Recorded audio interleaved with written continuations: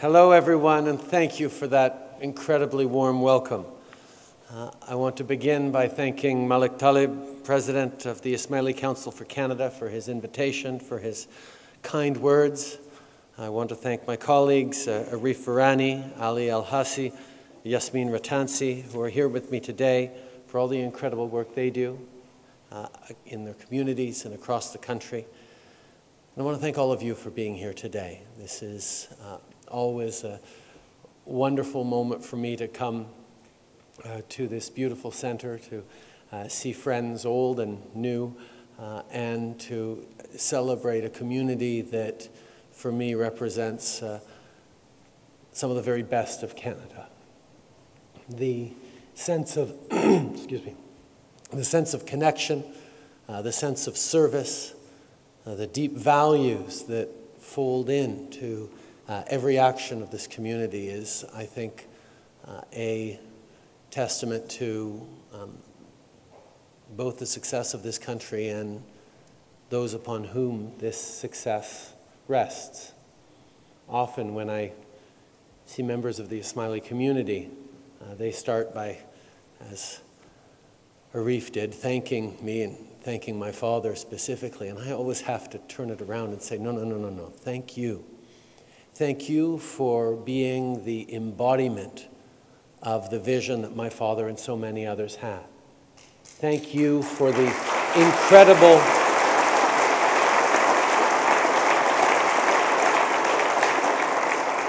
thank you for showing not just Canadians but the world with and through your success and your devotion both to your own identities but to this shared identity we build as Canadians.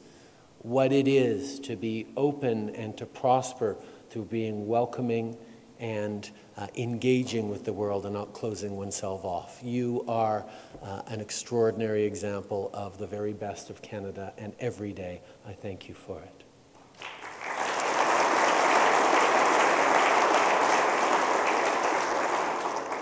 And I think there is no better example of that than, as Malik pointed out, the over 1 million hours of community and volunteer service to mark Canada's 150th anniversary that this community accomplished. It is an extraordinary achievement and a perfect example of the commitment that all of you, but all of us, should have every day to contributing to the community, to the country that surrounds us.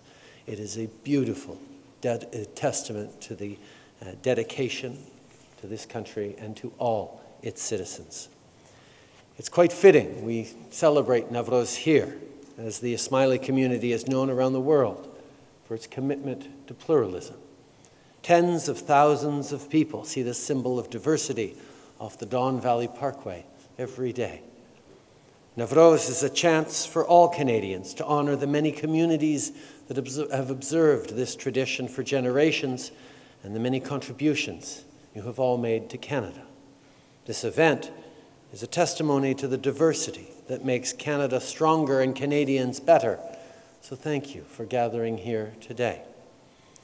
I've been giving some thought to the idea of Navroz, which marks the start of the new year and the beginning of spring. The idea of new beginnings is central to Navroz. Comment pouvons-nous créer et saisir des occasions durant la nouvelle année? Comment pouvons-nous garder espoir?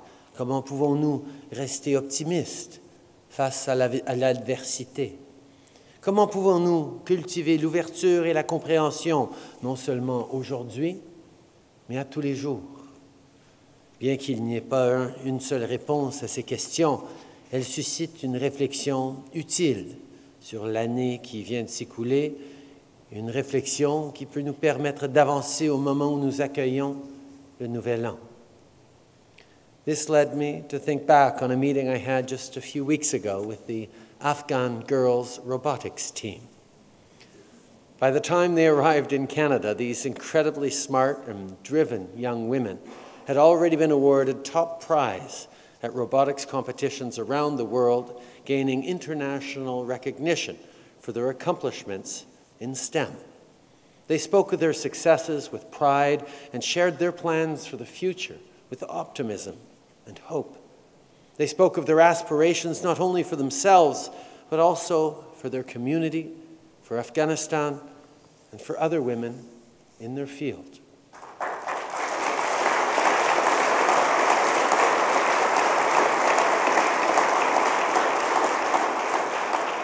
Je partage avec vous leur histoire aujourd'hui parce que le chemin vers la réussite a été loin d'être facile pour ces jeunes femmes. Mais malgré les obstacles, elles se sont montrées optimistes, fortes et pleines d'espoir, brillantes, gentilles et fières. I mention that Afghan girls' robotics team because in a way they embody the spirit of Navroz. These 12 young women were beyond ready for the next chapter of their journey here in Canada and ever so eager for new beginnings. And as it so happens, we met on the last day of February, on the eve of this month of renewal. Now, I know we can't all claim to be leaders in robotics, but do not let their extraordinary circumstances and abilities distract you from the more familiar elements of their story. For generations, people have come to Canada to realize their dreams. Some faced impossible odds for a chance to build a better life for themselves, while others made considerable sacrifices to ensure the success of their children and grandchildren. As we mark Navroz today in the Ismaili Center, I want to recognize that everyone in this room can relate to these stories. Take the Ismaili community, for example, many of whom were welcomed in Canada in 1972 after being forcibly expelled from Uganda by Idi Amin. This is a community, like so many others, that overcame significant obstacles, and of course its members are leaders in every profession across the country today. Indeed, the story of hope and hard work is one that Canadians from all backgrounds can relate to, one that lives on in our communities and, hopefully, transcends our borders. While Navroz is a time of celebration and new beginnings, it also reminds us of our privilege during this time of change. As Canadians, we are fortunate to live in a country where our rights are enshrined in the Constitution, where our freedoms are entrenched in laws. The Charter of Rights and Freedoms ensures that all Canadians can speak their mind, practice their faith, and stand up for what they believe in. Because of the Charter, every Canadian is entitled to a new beginning. I want to end by sharing with you the wise words of the Persian poet Hafiz, which I believe capture the spirit of this occasion. Spring and all its flowers now joyously break their vow of silence. It is time for celebration, not for lying low. Once again, thank you for having me here today to join in this celebration. To all those who have gathered around the Hafseen table this week and are gathering in Jamaat Khanas this evening, I wish you all peace, health, happiness, and prosperity in the new year. Navroz Mubarak, may peace and blessings be upon you.